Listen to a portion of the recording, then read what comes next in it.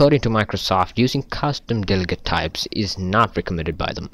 So in this case, you can use Func delegate and the Action delegate. So they are built into the C# framework, and you can use those built-in Func and Action delegates instead of creating custom delegates yourself. So it's kind of a faster, and it is recommended by Microsoft, so it is good. So let's get started with it.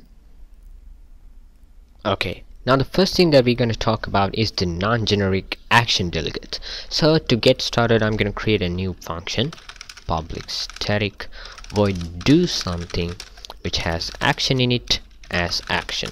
So this is going to invoke action again, and so to do something with this method, you have to call do something, and you have to input the function public static void function CW, which means hello world, and I'm going to input this function name. So what that does is it inputs the function action into this do something method using its parameter right here. So action is something like this. It has a return type of void, and it has no parameters because this is non-generic version of the action. So if you want the generics, you have to include the system.collections.generic namespace right here, and then you can use any kind of an input for this. So like this, it has a function string x, and this is gonna print x, and this does not match, I know that, so add string as it is in generics. So I'm gonna explain this in another tutorial about generics. So anyway, this is gonna do something like this, and string input, and this is gonna call invoke the action with an input. So and hello world.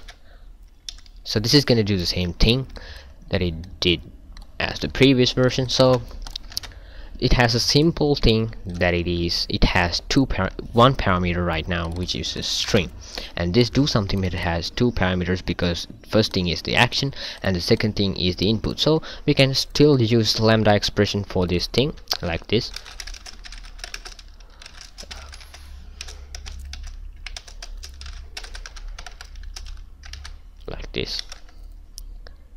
and we have to use any kind of a externally called method. So this is just an anonymous way of doing this. So anyway, this is action.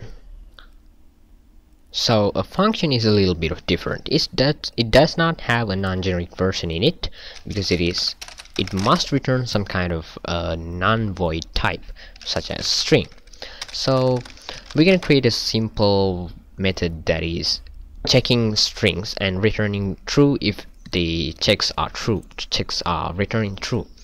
So we're gonna specify a method like this, public static void check, and this is gonna have a function of input string and output bool.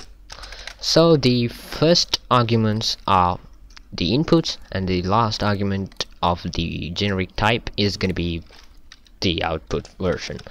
So as you can see, you can have up to 16 inputs and only one output because C# supports only one returning type. So anyway, this is a string bool function, and this is gonna have string input. So the next thing is now I'm gonna call this function with input, and this is gonna return a boolean right now. So I'm gonna create a new checkup, public static bool checkup 1, and this checkup 1 is gonna contain a string. So the string is gonna be input, and if input dot, no, let's do this simply, if return input dot length is greater than 10. So I think it will work right now. So, and I add another checkup right now that is going to be calling checkup 2, and that's the exact opposite of this. So I'm gonna check with the function checkup 1 and of input hello world. This is gonna return false, by the way. And the next thing is this, and this is gonna be working with checkup 2, and this is gonna be true right now. Let's see. Yes, that's working because this is returning true or false based on the method that is being passed to this check function. So this is how you can use function, action, and function and action without using custom delegate types, because function and action are really faster and they are the recommended ways of using delegates in C# by Microsoft. So thanks for watching, guys. See you guys in the next video.